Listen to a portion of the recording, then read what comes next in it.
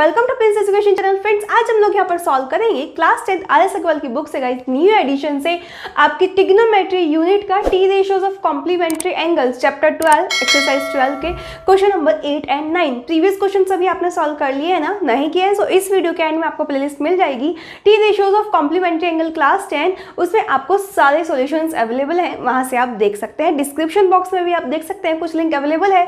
ऊपर आई टैब से भी आप देख सकते हैं, बहुत अच्छे अच्छे आपके लिंक्स अवेलेबल हैं, वो आप देख सकते हैं। ओके, सो क्वेश्चन नंबर 8 हम देखते हैं। यहाँ पर हमें क्या दिया हुआ है, if cos 2a equals to sin a minus 15 degree where 2a is an acute angle then find the value of angle a।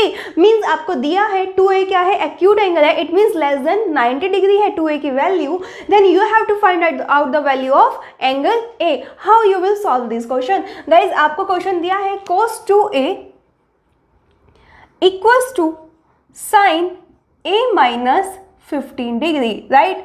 2a क्या बोला है आपसे, एक्यूट एंगल बोला है, राइट। सो हम इसको क्या लिख सकते हैं, cos 2a को sin 90 माइनस 2a गाइज लिख सकते हैं आप लोग, sin 90 माइनस 2a लिख सकते हैं कि नहीं?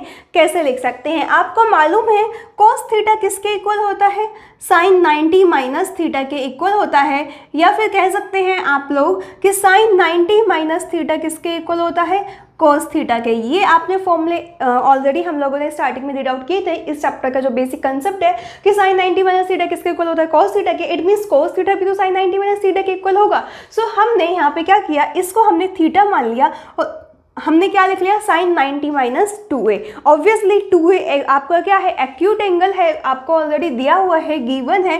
दैट मीन्स 90 से छोटा होगा तो 90 माइनस 2a, 90 से ऑब्वियसली छोटा होगा, कोई फर्क नहीं पड़ता, ठीक है। तो ये इक्वल हो जाएगा sin a माइनस 15 डिग्री के, ठीक है। अब हम देखते हैं कि साइन से साइन कैंसिल हो जाएगा। सो यहाँ से 90 माइनस 2a किसके इक्वल हो जाएगा, a माइनस 15 डिग्री, राइट। तो 2a को राइट साइड ले आइए एंड 15 को लेफ्ट साइड ले आइए, तो 90 plus 15 equals to a plus 2a, right. तो 3a इक्वल्स टू कितना हो जाएगा, 105। सो a इक्वल्स टू 105 अपॉन 3, ठीक है। तो यहाँ से हम डिवाइड करेंगे, 3 3 = 9, 3 5 = 15। सो a इक्वल्स टू आ गया आपका 35 डिग्री, राइट। एंड आप चेक भी कर सकते हैं, 2a आपको एक्यूट एंगल बोला था, एंगल a की वैल्यू कितनी है, 35 डिग्री है। सो 2a कितना हो जाएगा आपका, 2 × 35, that means 70 degree, which is less than 90 degree, right. सो ये आपका एक्यूट एंगल है, ये आपको दिया था, तो यहाँ से हमारा प्रूफ भी हो जाता है कि आपका आंसर क्या है, राइट है। सो इस तरीके से ये आपका क्वेश्चन नंबर 8 कंप्लीटली सॉल्व हो जाता है। आई होप ये आपको अच्छे से समझ आ गया होगा। ये आपको करके नहीं दिखाना है, ये सिर्फ रफ पर्पज़ के लिए था, ठीक है। तो ये इस तरीके से हम लोगों को क्वेश्चन करना है, सिर्फ एक छोटा सा स्टेप को हमें चेंज करना है कि cos थीटा हम 2a को थीटा मानकर इसे sin 90 माइनस थीटा की फॉर्म में कन्वर्ट कर लेना है। ऑब्वियसली हम लोग कर सकते हैं क्योंकि 2a आपका एक्यूट एंगल है, 90 डिग्री से लेस देन है आपका, तो ये भी तो स्टेटमेंट वही शो करता है, राइट। सो आइए नेक्स्ट क्वेश्चन नंबर 9 सॉल्व कर लेते हैं। Now friends, question number 9, if sec 4a equals to cosec a minus 15 degree where 4a is acute then find angle a। सो यहाँ पर भी आपको क्वेश्चन समझ आ गया होगा। सेम क्वेश्चन नंबर आपका 8 की तरह दिया हुआ है, गिवन है, बट यहाँ पर आपको क्या बोला है कि 4a आपका एक्यूट एंगल है, then find the value of angle a। Angle a की वैल्यू फाइंड आउट करनी है।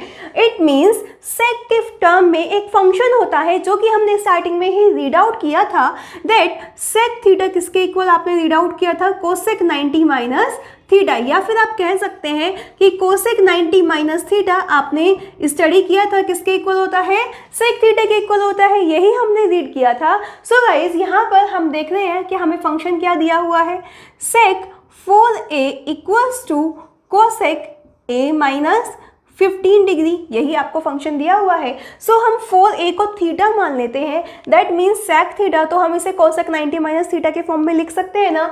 सो हम यहाँ पर इसको लिख देते हैं cosec 90 minus 4a। Obviously 4a acute angle है, दैट मीन्स लेस देन है 90 डिग्री से, तो ये स्टेटमेंट तो ऑलरेडी शो करता है कि 90 से लेस देन ही होगा। सो equals to cosec a minus 15 degree, right. सो अब हम देखते हैं कि कोसेक से आपका cosec cancel, so 90 degree minus 4a equals to a minus 15 degree. So a वाले टर्म को एक साइड ले आइए, कॉन्स्टेंट वैल्यू को एक साइड ले आइए। सो 90 प्लस 15 इक्वल्स टू आपका हो जाएगा a plus 4a, right. So a plus 4a कितना हो जाएगा, 5a equals to 105, right? So a equals to 105 upon 5, that means 5 2 से 10, 5 1 से 5. So a की वैल्यू आपकी आ जाती है 21 डिग्री, राइट। सो हमारी a की वैल्यू क्या आ गई गाइस, 21 डिग्री आ गई। और आपको बोला है 4a एक्यूट एंगल है, क्रॉस चेक करके भी देख सकते हैं।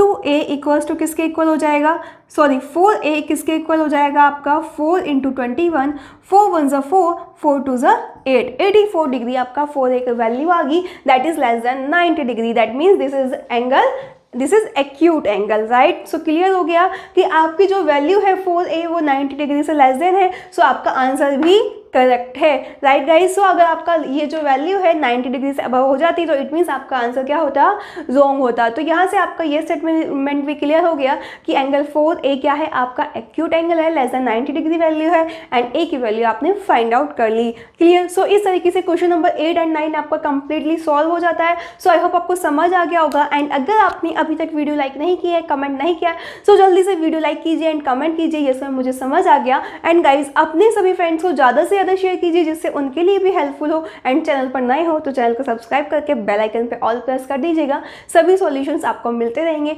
कम्युनिटी चैनल पर जो आपके डेली के क्वेश्चंस है गाइज, उनका आंसर देना मत भूलिएगा, वो आपके लिए चैप्टर वाइज बहुत ज़्यादा हेल्पफुल है। सो मिलते हैं नेक्स्ट वीडियो में, बाय, टेक केयर।